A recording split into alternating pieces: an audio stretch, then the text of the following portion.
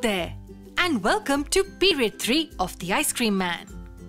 In today's session, we will take a look at the concepts of sequencing and report writing. We have completed reading the poem and marking the rhyming words.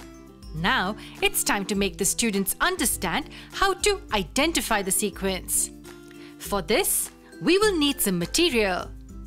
We will need a set of picture cards showing various stages of the kulfi serving process. Something like this. We will use these cards to build the sequence.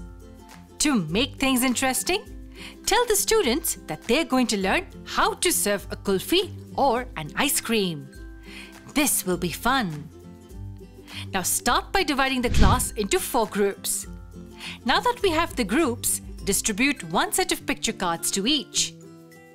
Ask the students in the group to arrange the cards in a sequence. This is essential because students will interact with one another, exchange their thoughts, and apply them while building the sequence. In this way, we are inculcating the values of cooperation and understanding, as well as enhancing their interpersonal skills. Once the students are done with the arrangements, ask them to announce their sequence. If some picture cards are misplaced, help them to fit the cards in the correct arrangement. There you go. Write the word sequencing on the blackboard. That was fun, wasn't it? Now, in the next session, let's help the students to write a report.